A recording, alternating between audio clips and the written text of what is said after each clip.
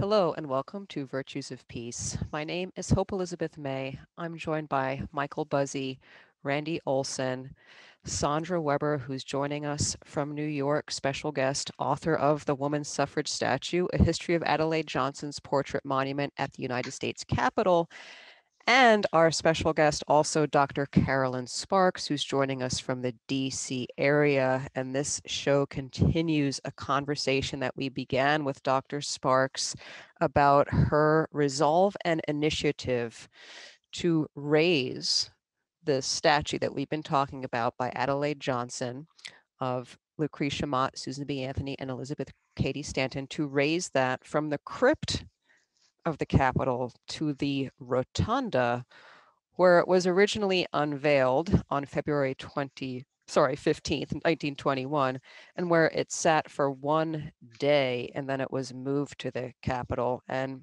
Sandra is really the foremost expert on this, the history of the statue, and we're honored to have her join us in this conversation as well.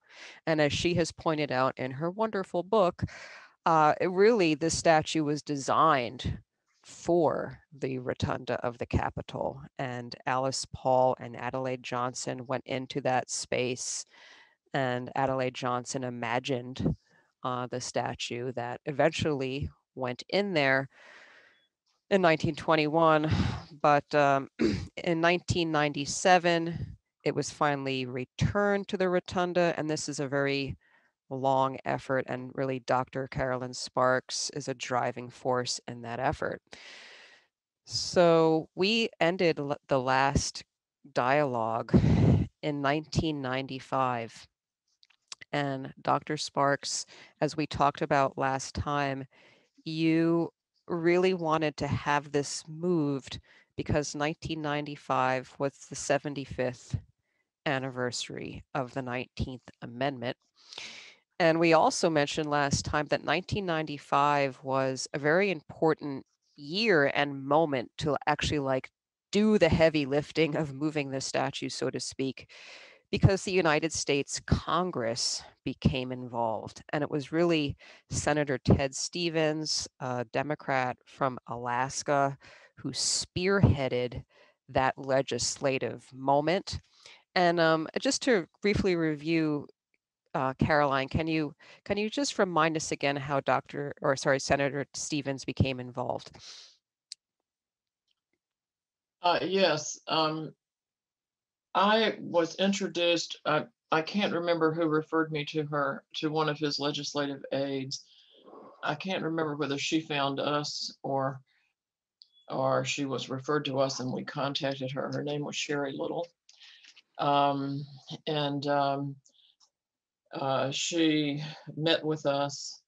And I realized at that point that we had an ally. She was a women's studies graduate from American University, and she had been taught by one of her mentor was a feminist activist or a feminist professor. Um, and I'm sorry that I can't remember her name. It's probably in my files. Um, but that becomes important a bit later. But Mhm. um, Sherry Little then decided that she liked very much what we were doing. And I think it was Barbara Irvine and I that met with her. And she introduced us to a Mr. Sasser, who was the head of Stevens' office. And I think Stevens was actually Republican. Um, but we would have to check that. And Stevens agreed to support the move of the statue as a tribute to his mother, who had been a suffragist and had been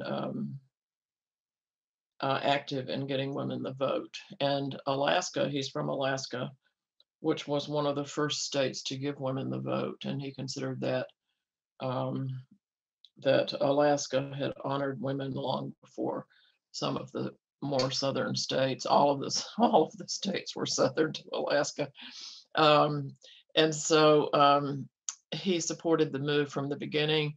He introduced testimony by me and Joan Meacham into the Senate um, uh, uh, reports, and and tried to, from that moment on, we had support to get the statue moved. So he was one of our first supporters.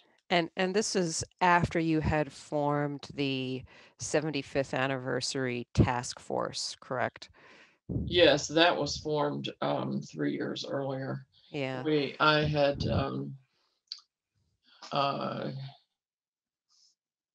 spoken with different people, different women who were in charge of women's organizations, and had asked for their support after. Um, so actually, we were organized as a committee by 1990 because we talked the last time you and I did this a couple of weeks ago. We had, by 1990, we had all been present in the crypt before the statue making speeches about moving it. So the task force may have been formed that early Hmm. because I saw the 75th anniversary of women's suffrage as the opportunity to move the statue. Hmm. And so we worked on it um, from our initial announcement by the Feminist Institute that we were going to move the statue. Hmm. It was 12 years before the statue was placed in 97. Right. Yeah. And so as I sort of, there's a lot of documents to sort through, but I think it's from the show resources from the last show that we did a couple weeks ago, as you said. And there is a link on the show resources page to an article. I think it's from the Women's History Museum, and they talk about the sort of the moments leading up to the actual move. Like they don't include 1990, for instance.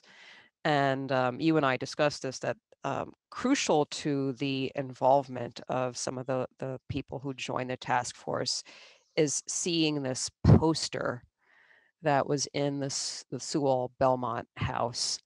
And this is a poster that I believe you created for the 75th anniversary and the Move the Statues campaign. It's a poster that you've actually shared with me. It's very, has a very vintage feel. So it's from a long time ago. But you started getting the word out and you had this campaign and you were doing PR around it. And I think that people saw that, and that is part of the story of how Senator Stevens became involved. I don't know if you want to speak to that. No, but I'm curious about what you mean about the National Women's History Museum. There isn't one as far as I know. There's a website. Yeah, there is a website. And so yeah, if you go to our show resources page from yeah, our last conversation, there is an article about the statue and how they see this poster in the Sewall Belmont house. And I'm virtually certain that that must be your poster. So, Well, the probably is. It says these liberators are in the rotunda. It has pictures of men, and then yes. the lower half of it has a picture of the suffrage monument in the crypt. It says, "Guess who's buried in the crypt." Yeah, Um, that's the one. but I think that who you're talking about is probably Karen Stasser, who lists herself now as the chairperson of the National Women's Museum. Hmm. But Karen Stasser was the wife of the chief of staff of Senator Stevens, and Hmm. she became involved in the task force activities um, fairly late in the game, um, uh, and then became a friend of Joan Meacham and Elizabeth Chittick, as I recall, who was the current president of the was the president of the Hmm. um, National Woman's Party. Um, so the move to have a women's museum came after the placement of the statue, Oh as I yeah, recall. It didn't exist right, in my day. right. Yeah, that's clear from the archives. So Mhm. we're in 1995, and you've met with Senator Stevens, and you're right, he was a Republican. My mistake, I apologize. Um, he he introduces a resolution, Senate concurrent resolution number 21. You can download the text of this resolution on our show resources page at virtuesofpeace.com. It's a very short resolution. He introduces it. I believe it passes unanimously in the Senate, and then the House has to vote on it. And there we find some difficulties. And so the House resolution. Do you want to speak about this, Caroline? Yes, the Senate unanimously passed a resolution to move the statue to the Rotunda, but the House and the Speaker of the House at the time was, of course, Newt Gingrich. The House opposed it, and so did so did Representative Gingrich. Um, he did that, I think, partly as a favor to, I think you told me it was George White was his name, who was had been for some years the director, the architect of the Capitol. And the architect of the Capitol controls a lot of what goes on Capitol Hill. The certain territory that, for instance, is um, uh, the territory for the Capitol Hill police. And so he opposed moving the statue, um, and partly because of its weight. And we kept getting into these strange conversations about whether the women on the statue were ugly or not. And that came from various quarters, even before 1995. And then again, between 95 and 97, when the statue was finally moved. And we had some stock answers because we had students and history students working for us. One of the stock answers when men would call and say, well, these women are ugly, our answer was, have you looked at Lincoln lately? We don't care what Abe Lincoln looked like. And these are the leaders that got the vote for half the country. Who cares what they look like?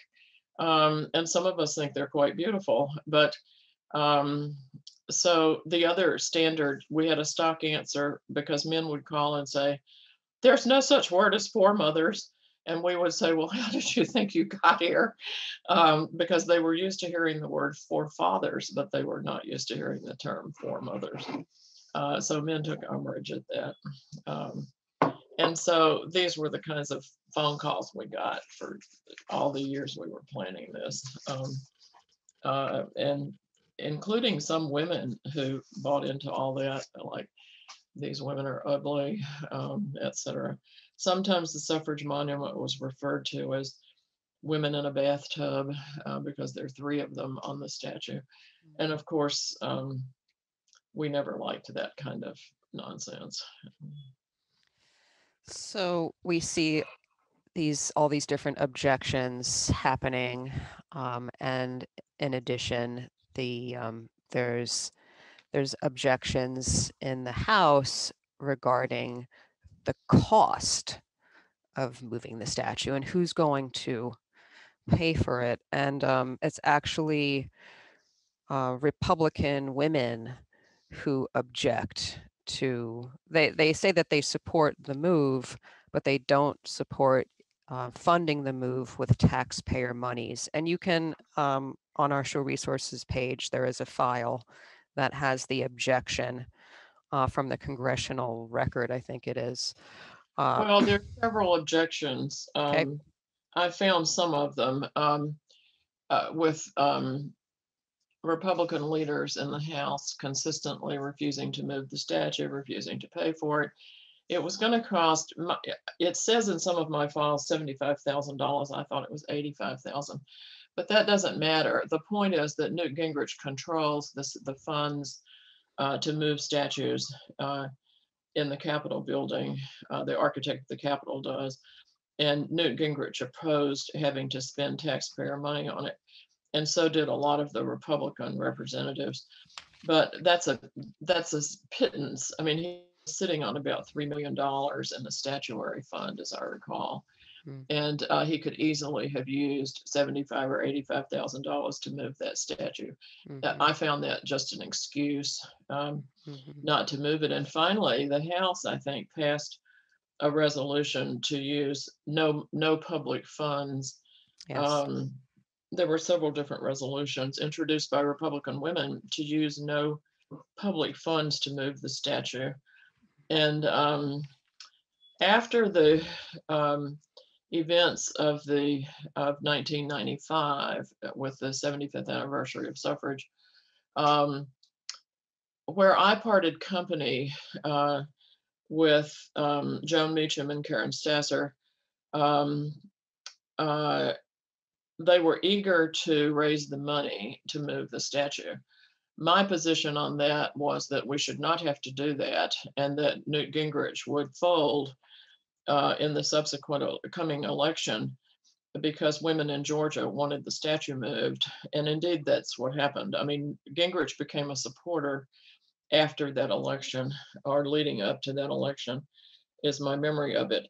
But we had a meeting after the 75th anniversary events were over. We had a meeting, and um, Joan Meacham and Karen Stasser were very eager to take over uh, the leadership at that point. And I said, look, I have been left with $5,700 to pay for the stage and the porta toilets around the rotunda, around the mall. And I'm paying that off as part of the Feminist Institute's contribution. And I'm not going to raise $75,000 more to move the statue. We should just keep pressuring Newt Gingrich's office to move this, and Mr. Gingrich to move that statue.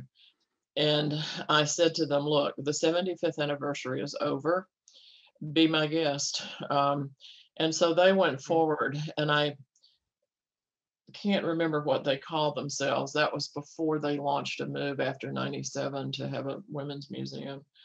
Um, and Was it so they move the went they statue? went ahead they went ahead, and I just concentrated on slowly paying off the $5,700 debt left over from the 75th anniversary events. Mhm.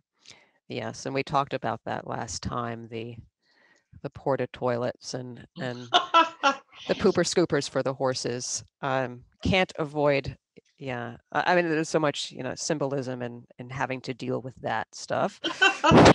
But as I told you, or if I haven't told you, after the Yep. statue was placed in 97, I never received another bill. Mm-hmm.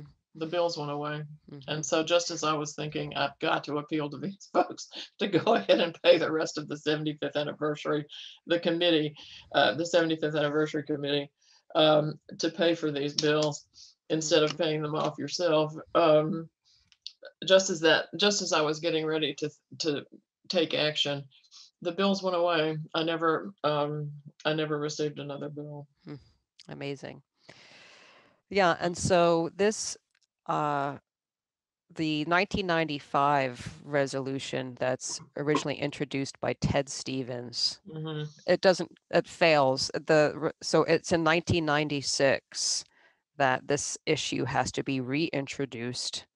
And as I read the record, it is reintroduced by Connie Morella, who was also the sponsor of it in 1995 in the House.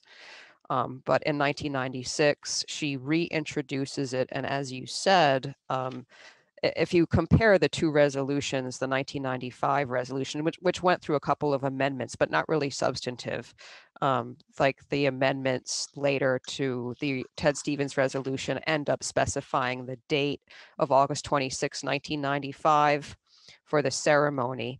And it's there that it says the rotunda will be used from 7 o'clock until 4 o'clock, 7 a.m. to 4 p.m.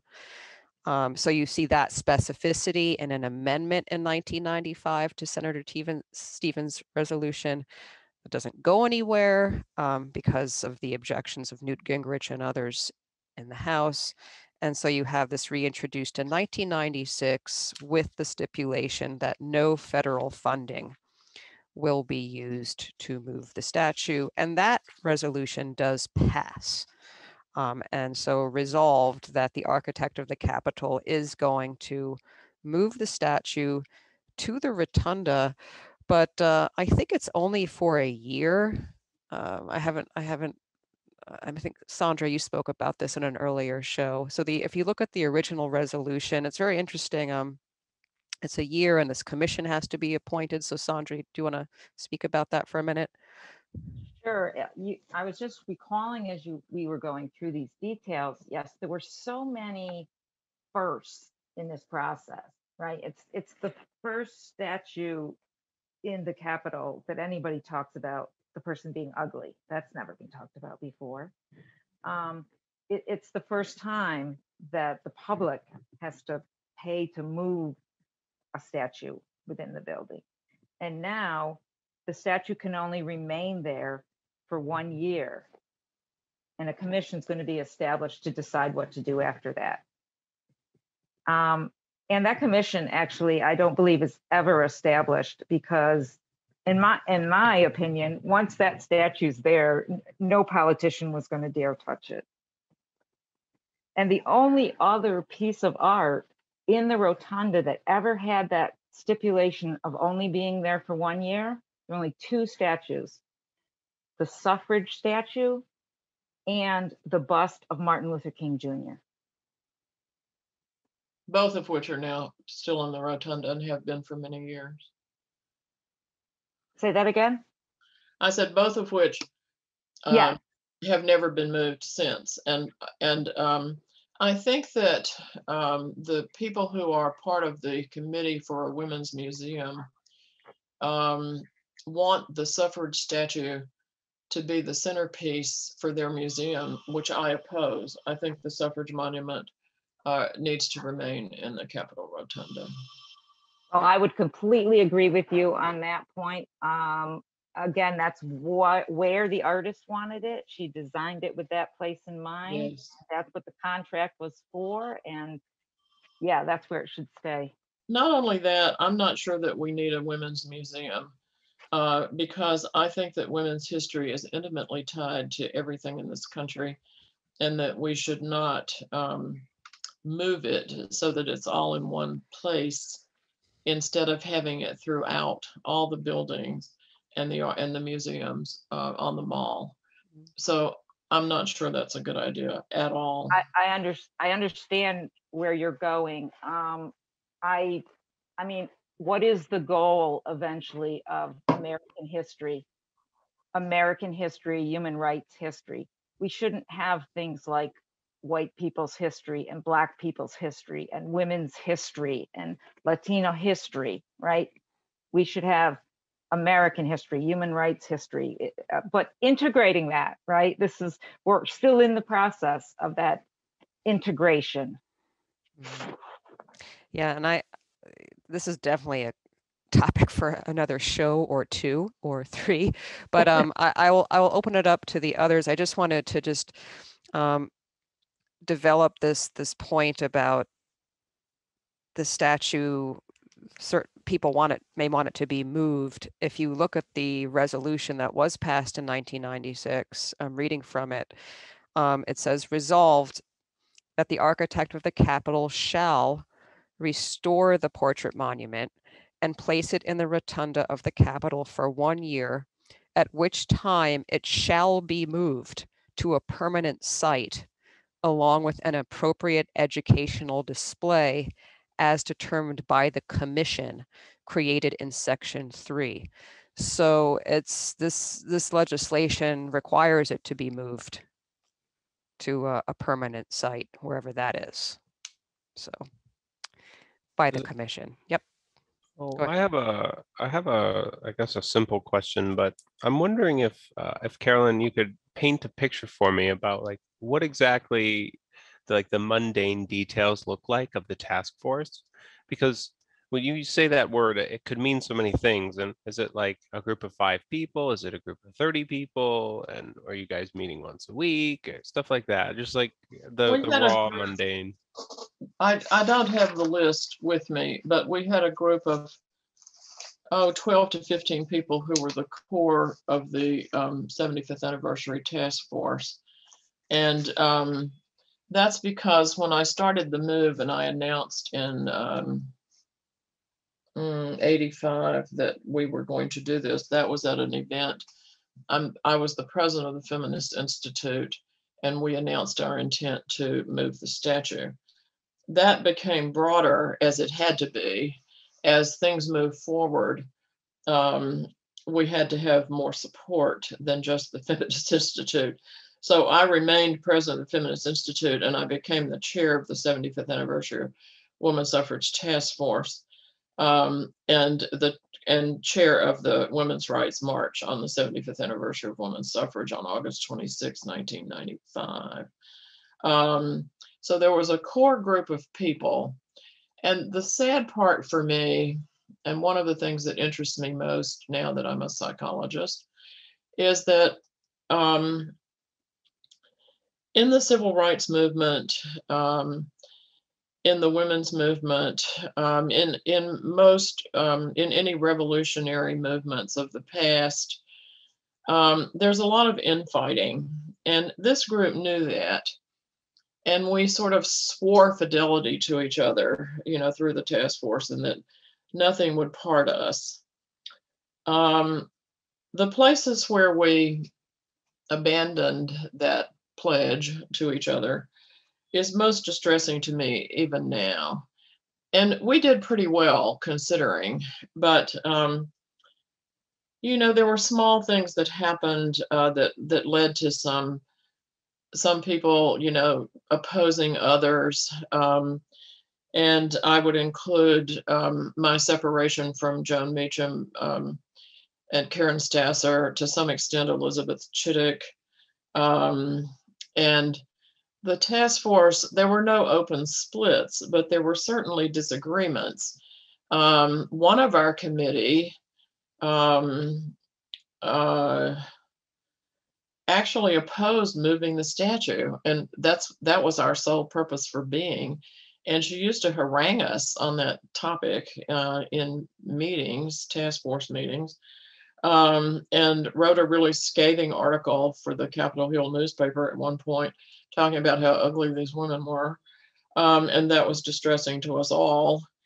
But it's hard to hold a group together, and it has nothing to do with whether it's a group of women or a group of anybody, men and women. It's just that people take different tacks as we go along. And I wish that were not true. So my separation at the end, after the 75th anniversary, where I said, I'm not raising another time, because I had spent 12 years dealing with the funding for moving the statue, and for a lot of the anniversary of women's suffrage, the 75th anniversary events and things like that.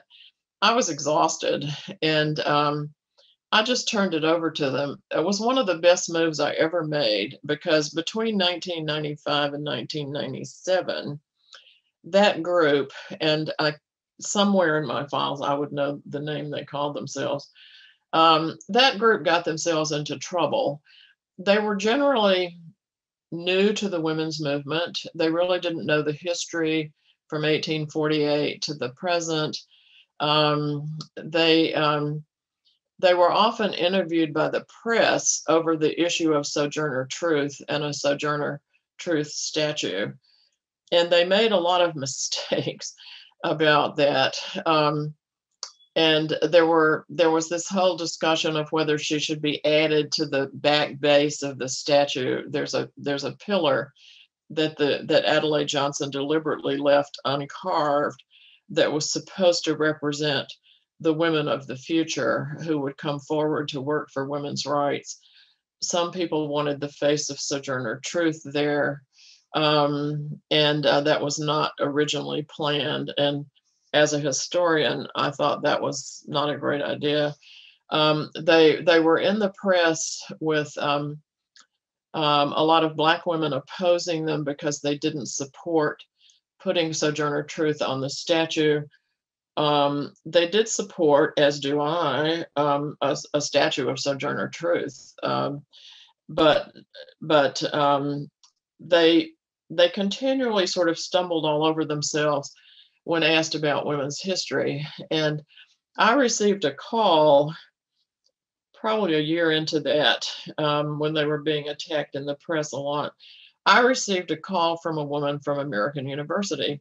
And it turned out that she was Sherry Little's mentor in women's studies. And she said to me, she and I talked, she said, I said, I've resigned from this. I mean, I'm not part of that. And she said, I knew there had to be a feminist mind behind moving the statue. And she says, I don't see that operating in this group that are being attacked.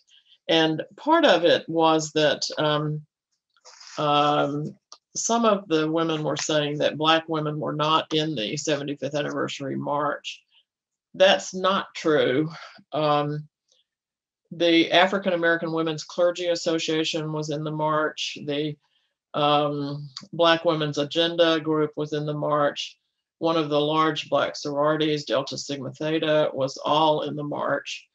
But they didn't know that. And so they couldn't say anything about it. The National Council of Negro Women were in the march. And they were supported by, the march was supported by all of the women who were in Congress at the time. And so they didn't know their history well enough to even respond. And so they continued to argue about this until 97, even when the statue was finally placed. So it's unfortunate that the sort of true history of the 75th anniversary march was not known by the people who carried on after the events were over for the 75th anniversary. But at that point, I think that the whole thing has been resolved at this point, because I do think that the most recent version of the statue in New York City does have Sojourner Truth as one of the people on the statue. Mm-hmm. It does, but it removed Lucretia Mott. So instead of four, the original three with Sojourner Truth, they removed Lucretia Mott. So if Sojourner Truth would be a fourth individual. Conversation. I didn't realize that. That statue was just recently on the 100th anniversary, right? August 26th of 2020. Because of COVID, I haven't been to the city in a long time. Yeah, but so Randy, does that answers your question about the kind of logistics of the task force? Yeah, for sure. I mean, I'm just, I was when this was all taking place, I was still wearing diapers, right? So I was just trying to like wrap my head around like, okay, so how many people are involved, and like what are some of the, big picture projects that have to take place in the procedure to like actually accomplishing this kind of task that involves legislation and lots of logistics and lots of people. Mm-hmm. And so I'm just like, the raw details, I'm hungry for that kind of thing. Mm-hmm. All right. Michael, do you have any questions or comments? I do have a question. Thank you. Dr. Sparks, did you ever have a chance to personally interact with Speaker Gingrich about his opposition to the statue?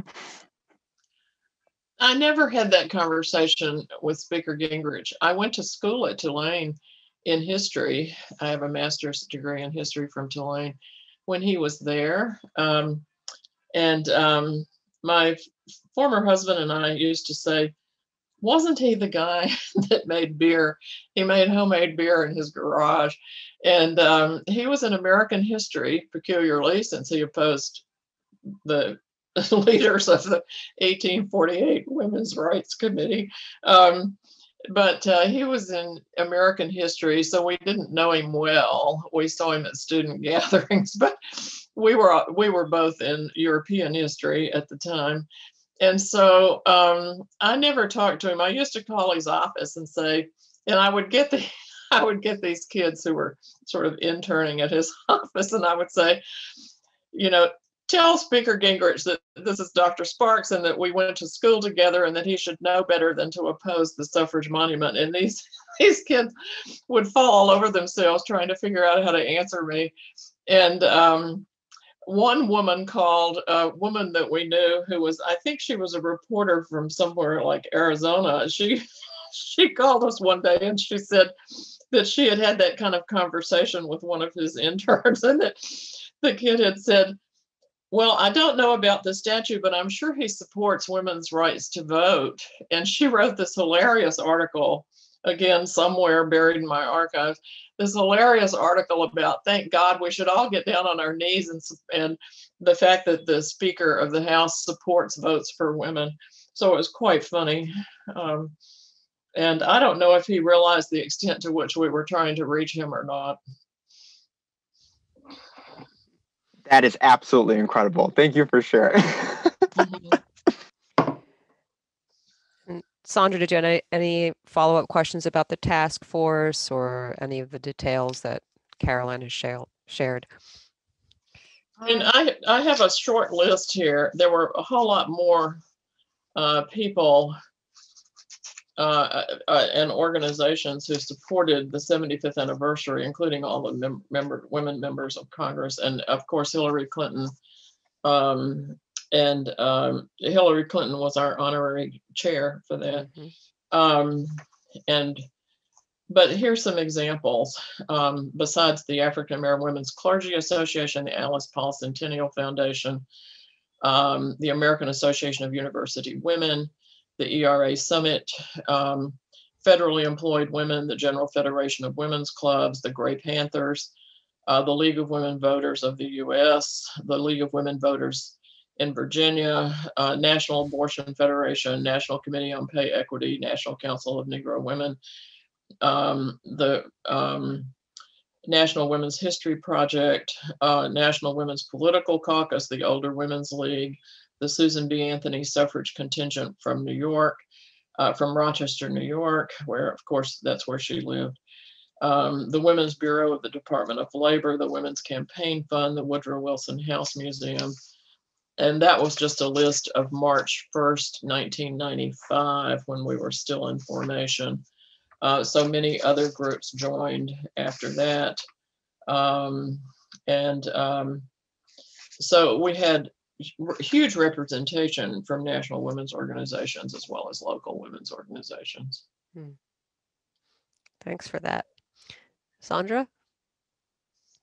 Oh, I just remembered something concerning the statue moving to the Rotunda and it being restricted to only stay there for 1 year before it was going to be moved permanently to another place, as you say. So what do we mean? But also part of that was that commission, which never formed.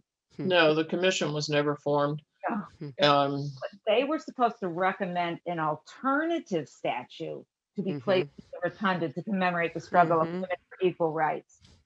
So so that's kind of another, so it would have required them to somehow come up with a statute to replace this one, I guess. But that was my memory is that resolution was part of the House of Representatives, not the Senate. Yes, that was part of the House Resolution 216. Yes. And so I'm not sure that was the final version at all. But you wanted to talk about the events of actually moving the statue. Yes. So it was finally moved in 1997. Yes, we're stuck on 1995 and 96. And yes, let's talk about the actual move, which happened around Mother's Day, and you were there. So tell us what you remember. My memory is that it took a whole weekend. The statue was lifted through an old elevator shaft. And there are many pictures of it. It was all bound up so that it could be raised. It's 8 tons of Carrara marble. My memory is that one reason the positioning of the statue was delayed is I think that I have to go back to the crypt and look at it. I think they had to put a special pillar underneath where the statue sits. Because they were concerned about the floor being able to hold that weight. And so it sits very near Abe Lincoln. Abraham Lincoln statue. And I think there's a reason for that, is because they had to reinforce the floor. But the statue came up on the other side of the rotunda, an elevator shaft.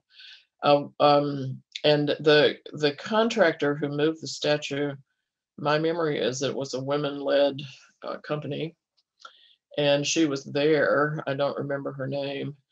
And those of us that had been on the 75th anniversary committee, we laid aside whatever differences had emerged, and it was like everyone was there.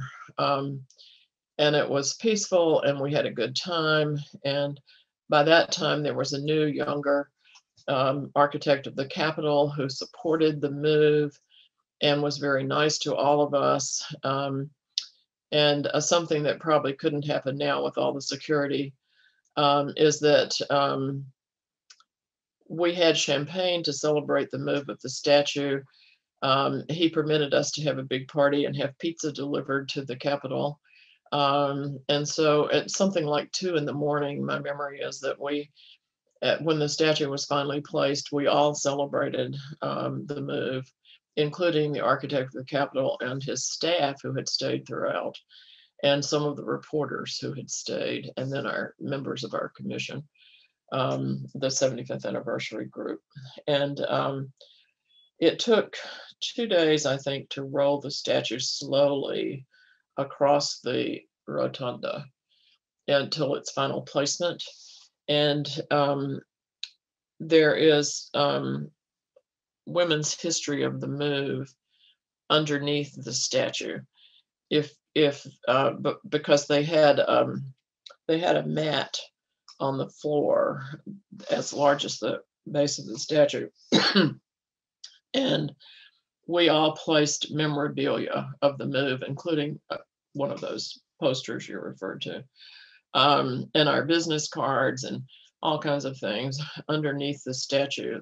It's flat, of course. Everything we put under there was paper and flat things. So there's history there.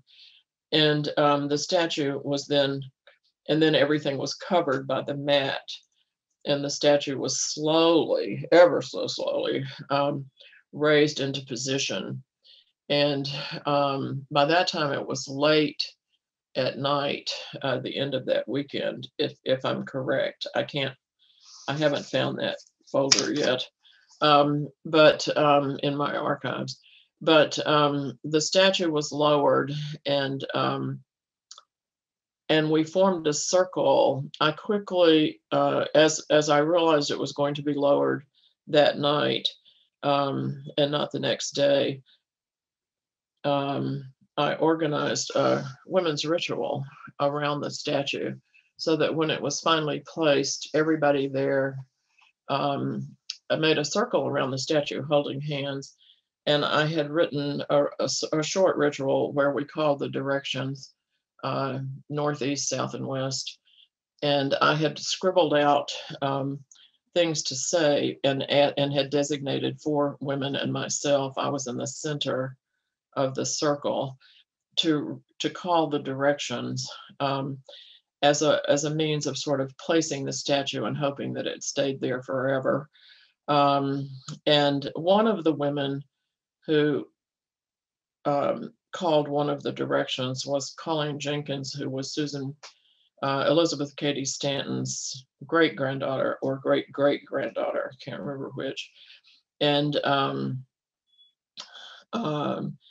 I believe she took up most of those little papers that I had written out. I think somewhere in my files I have mine and perhaps one of the others. And I've written to her and asked her if she has those, because it would be nice to bring them all back together as part of the history of the move of the statue. And then, as I said, the architect of the Capitol, we all broke out champagne and toasted the move of the statue and the founders of the women's rights movement from 1848, and had pizza and champagne party with the press and the Capitol staff. So it was wonderful fun, actually, and I was glad that it ended that way. There was a ceremony later, weeks later, that was formal. I was not invited to sit on the podium. I think it was Republicans on the on the podium, but I didn't really care, because you have to have, any movement has to reach way beyond its roots in order to get something done on a national level. Newt Gingrich made a speech that made it sound like it had all been his idea in the first place. That was a little hard to take. My friend Jackie Gentry, who had been part of all of this, was sitting next to me in the audience, just fuming, furious that Newt Gingrich had made that kind of speech and that I was not on the podium, which was very loyal and sweet of her. And then there was a reception afterward. And it was at that reception that I thought, you know, you have got to approach people one more time about paying off the final bills from the 75th anniversary task force. And I didn't say anything. And as I said, since the statue was placed, I never received another bill. So I don't know why, but that was a lovely end to the whole thing. And I did receive 2 calls. I received a call from Barbara Irvine, thanking me for all the work. And I received a call from Sherry Little, thanking me for everything I had done. I didn't receive a call. I ran into her about 3 years later. A young woman approached me in a restaurant when I was sitting with some colleagues from George Washington University. And she said, "You're not going to remember me, are you?" And that was Sherry. And she thanked me very much. And that was lovely to hear. Amazing. And actually that later formal ceremony that you referred to, that was in June. I think it's June 26th. And there is a C-SPAN archive of that. We have put it on our show resources page from a couple of weeks ago. So if you want to see that formal ceremony, and yeah, you can see Newt Gingrich gives his speech. They have a Frederick Douglass impersonator as well, I noticed. So and they march out with the original banners of the National Woman's Party. So yeah, a lot of formalities to that one. But yep. And for the 75th March, we also had used the original banner from the National Woman's Party, and we had impersonators of Susan B. Anthony. I have a picture of my mother and my godmothers standing with the woman who was playing Susan B. Anthony, and several others. So we tried to have fun when we could, let me say. We also had an event at the Lisner Auditorium at GW, because by that time I was teaching at GW. An event before the march, I think the night before, and Hillary Clinton had sent remarks, had sent a video of her remarks and supporting the move of the statue. I think I have a copy of that somewhere, but right now I haven't looked enough to find it. Right. So the statue is finally moved in 1997. You're there at both the sort of actual movement of it and the formal ceremony. And did you continue the feminist walking tour, and were you able to continue that and tell this more recent history? No, by that time I had gone to GW. I had spent 12 years on the issue of moving the statue. And as I was riding my horse down Pennsylvania Avenue at the head of the march, I thought, by that time I was 52 years old. And I thought, this is my swan song. I have to leave this to younger feminists at this point. And so I haven't been too active since. The whole effort practically bankrupted the Feminist Institute, which was a fairly small organization to begin with.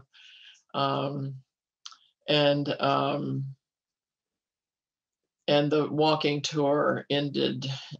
The walking tour, I had established the walking tour mostly to bring attention to women's history on the Hill. And by the time the statue was moved, I don't think we did that. The only thing I did subsequently, and I have pictures of that event, was for the 85th, 10 years later, for the 85th anniversary with a group of people who had supported the move of the statue, and someone from GW was with us. The women from the American Psychological Association were with us, and I'm trying to remember the person from who was representative from Rochester at the time. She sponsored us, and we had pictures of one of her aides, and we presented a huge wreath on a stand in front of the statue, commemorating 85 years of women getting the vote. And the wreath was in suffrage colors. We were in suffrage colors. We were wearing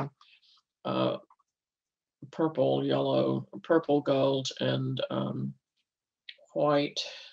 We still had our banners from the march, that were in suffrage colors. And so it was fun. And we presented the statue. And I assumed at the time that the statue, we had received reports that the statue had become quite popular. And at that point, it had become part of the regular tours of the Capitol building. But you and Sandra have said that by the time you saw it in the 2000s, after that, and that would have been the 85th anniversary would have been what, 2005? That you all weren't allowed, it was not on the Capitol tour, and that you all tried to stand there in front of it, and that you were removed. I mean, the Capitol Police said you had to move on. And so I'm sorry to hear, and I think we should do something about it, that the statue doesn't seem to be on the regular tours of the Capitol building. And I would like to think that the history of the statue was being adequately represented, and because otherwise they wouldn't know the history of it necessarily. So it'd be interesting if we tried to see that it's appropriately part of the tour. Because in the days when I was doing the feminist walking tour, we always ended up down in the crypt saying this statue has to be moved. I would sit, I think I said that in our last podcast, I would just sometimes sit and watch women and their daughters approach the statue and have no idea who these women were. Even if they could see the names of the women on a plaque next to the statue, they didn't know the history of it. Like, why were they being represented in this huge statue? And so we do need women's history to be incorporated into the whole history of the United States. Sandra, you wanted to speak about your seeing the statue and it's not being part of the regular tour? Oh, yes. I went in there several times on different tours, and it seems like they were leaving it up to the tour guide to decide what to talk about in the rotunda, because there are, so many pieces of art in there. And so it seemed to be left up to the tour guide to decide, which 2 or 3 things to point out in the rotunda. And your tour guide, did they ever point out that statue? No. Yeah, nor did ours. So. That's really incredible. I mean, that they don't realize the significance of honoring these 3 women who first called for women to get the vote and worked on it all of their lives. That's not mentioned on the tour. That the key figures are all men, and they're still, is that what they talked about on the tour? The men's statues? I wasn't paying attention. Me neither. I went over to the suffrage statue. Say the same. I think they talked about the ceiling and some painting on the ceiling. Yeah, go ahead, Randy. You were there. Yeah, our tour guide was very much interested in describing every single component of the ceiling. Well, we used to refer on the tour, we used to refer to George Washington surrounded by all these half nude goddesses as George and the girls. So we had a different tour. We had a different view of the Capitol Rotunda. And the only pictures of women up in the top of the rotunda is, as I said, George and the girls. And then there's a huge painting of I think it's Pocahontas getting married in a Western white wedding gown, which I doubt was the case, because it wouldn't have fit it wasn't the proper attire for weddings at the time. That's it. I mean, that's why we wanted the suffrage monument, which liberated half the country, to be there. And the fact that they're not even mentioning these women on the tour is just astonishing. And if I could jump in for a second, I think the other part of that is the resolutions is, there was planned to be some kind of educational display put there with the statue, or the inscription was going to be restored. And neither of those things really happened because no one could agree on the wording of what a display should be next to it. And all that could ever be agreed to was to put the names next to it. Wow. I mean, so it's still a work in progress, and it's something that, perhaps we can all contact our representatives and ask them to take up this, because we're coming on the 100th anniversary of the Equal Rights Amendment introduction, and I think it's 1923. Sandra, is that? Well, I noticed that in one of my documents of all the women from Congress who signed on as sponsors of moving, if I look at this list here, it includes the Honorable Nancy Pelosi, U.S. House of Representatives. So we could start there, or approach the women who represent New York. Certainly, whoever is the current person who represents Rochester, New York, and see if they would help us be sure that the history of the statue is mentioned on Capitol building tours. Yeah, and I just want to say, I mentioned this, I think, at our last show, or if not, in a private conversation, but in 2013, the first ever statue of a woman was placed in the Peace Palace in The Hague. I was there for that and very much involved in that. And that statue was Bertha von Suttner. And it's the same thing. I mean, she's not included on the tour. So it's not included on the tour. No. And so she's like, it's like her book is part of the reason why Tsar Nicholas II called the 1899 Hague Peace Conference. She was really like the leader of the peace through law movement, and she's so important. And I'm just pointing out, like, it's not unique to the Capitol tours, that I think there's this education has to be continuous and aggressive, and it's not. There's really not a lot of education about Bertha von Suttner. So we do what we can with these podcasts, and I'm still learning. So there's a lot to be done. Anybody else on this, the tours not including the statue or that bit? Anybody else? Going once. And Hope and Randy, you were both forcibly removed from the front of the statue. Is that correct?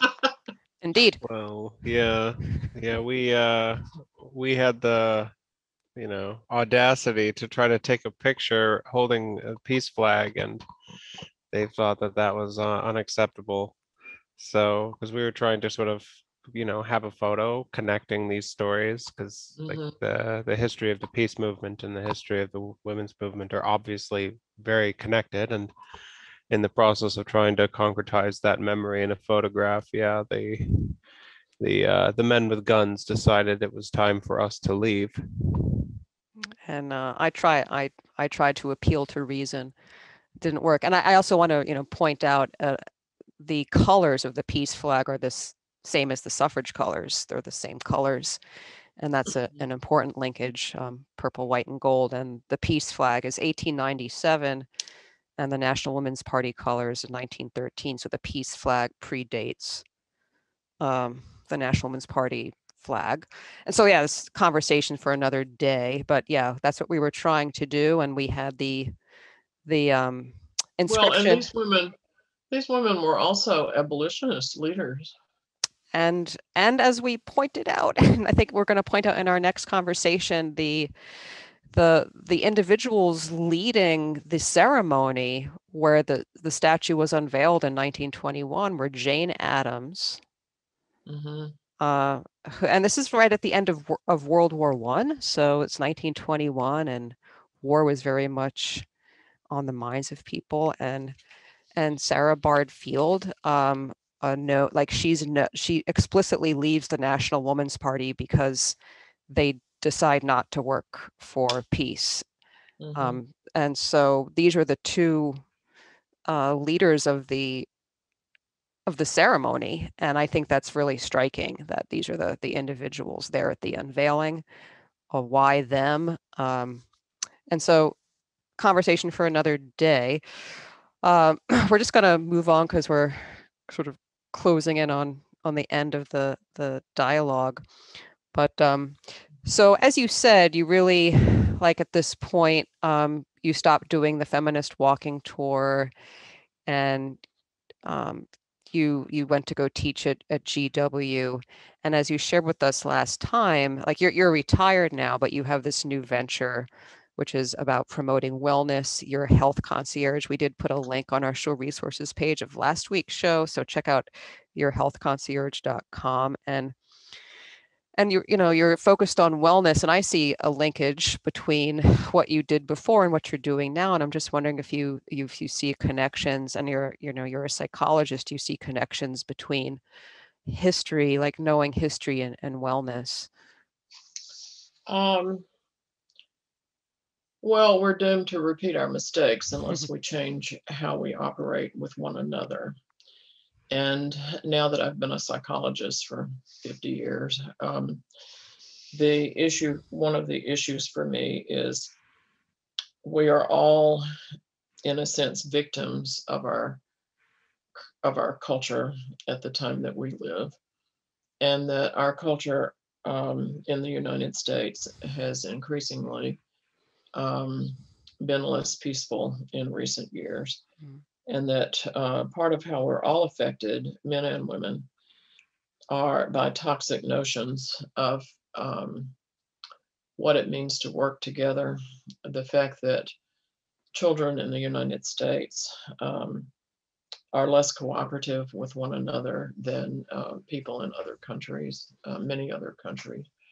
The whole notion that we have entered wars since World War II that have killed a whole lot of people on all sides.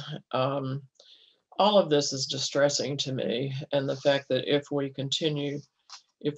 cannot figure out how to operate from a wellness standpoint, that once again, we are doomed to repeat the mistakes of the past. Mm-hmm. And so I think that the connection has led me toward what would be my sort of, because I'm now 77 years old, toward my last hurrah and my last effort to establish cooperation and peace among people by looking at things from a wellness perspective. And by wellness, my company, for instance, Your Health Concierge, is building out an 8-dimensional model of wellness that includes all the aspects of our lives, not just people who come for emotional assistance with therapy, but different ways. And we have a Center for Wellness Training so that we can begin to understand what kind of change we need.